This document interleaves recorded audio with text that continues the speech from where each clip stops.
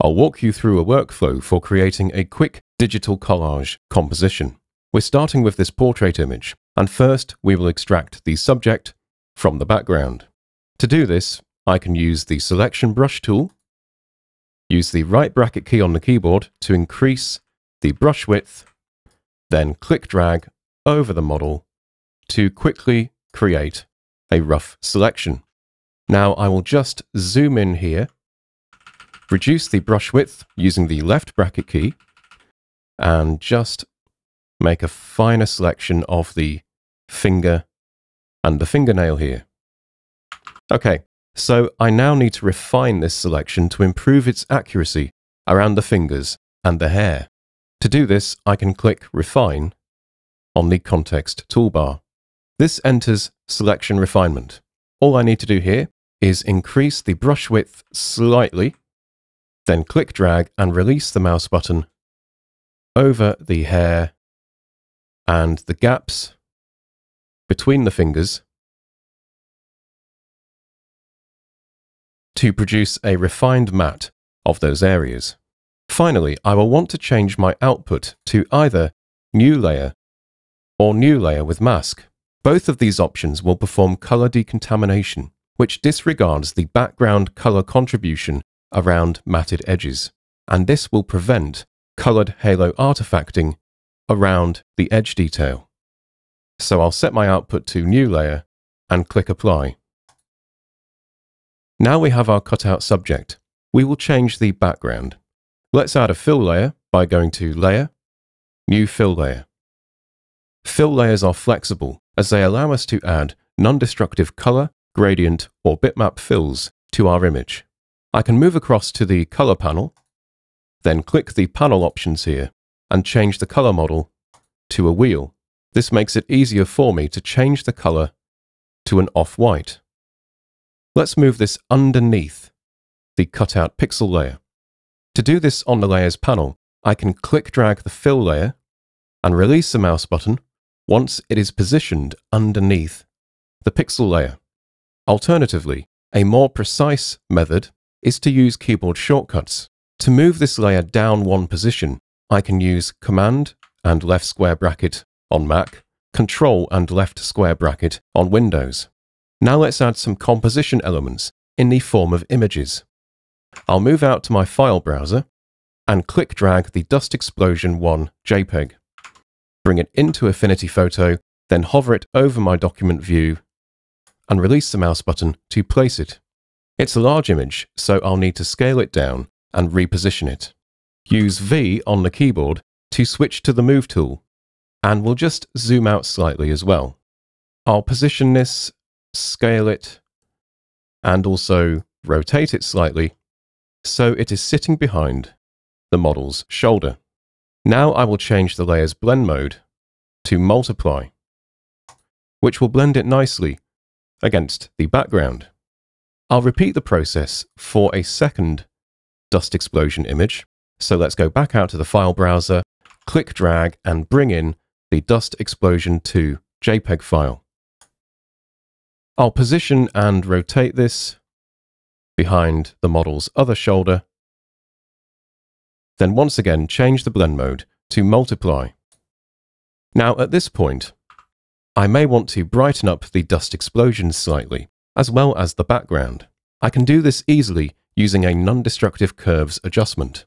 I can add this using Command M on Mac, Control M on Windows. On the curves graph here, I can just click drag on the line near the first quarter and push it up to gradually brighten everything underneath it in the layer stack. Then I'll close the dialog. Next, I might add some shapes over the top of the composition. Affinity Photo has a wide array of quick shapes we can use. I can click hold on the rectangle tool to access the tool's flyout and select the ellipse tool. Now just be aware of the layer stack.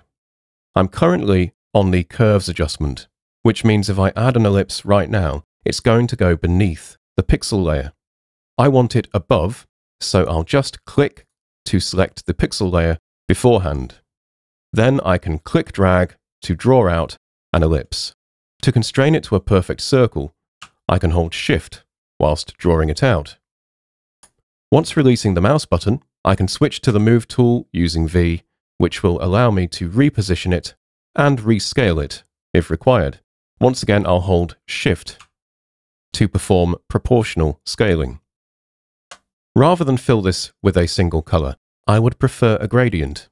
To achieve this, I can select the Gradient tool from the Tools panel here, then just click-drag on the ellipse to draw out a gradient. I've already got the left-hand stop selected, so I'll change this to an orange color. Then I'll click to select the other stop and change this to a red. Now I'll change the ellipse layer's blend mode to overlay, which produces an interesting blending effect. By the way, sometimes it is difficult to see the result on its own because you have user interface elements like the gradient line and stops here. A quick tip is to use H on the keyboard to select the View tool. This removes all of those elements and lets you see the image on its own. Now I can duplicate this ellipse using Command J on Mac, Control J on Windows. I'll select the Move tool once again, then move this ellipse down and to the right. I want to position this behind the model, so I can quickly use Command and left square bracket on Mac, Control and left square bracket on Windows until it goes underneath the pixel layer.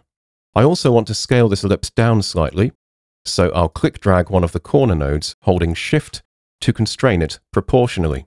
Also, if you hold Command on Mac, Control on Windows, you can resize around the center of the layer. I'll also change the blend mode to Screen, which produces a brighter and less intense blending effect. This is an interesting composition, but it might help the ellipses to stand out if the model was in black and white rather than color. I'll select the pixel layer, then go to Layer, New Adjustment Layer, Black and White. At this moment, the black and white adjustment is affecting all the layers beneath it. I want to isolate it to just the pixel layer. To do this, I can click-drag the adjustment and offer it to the pixel layer until I see the long horizontal blue overlay. Then release the mouse button. On the black and white dialog, I can alter the red contribution slider to darken the model, which really helps bring out contrast with the top left ellipse.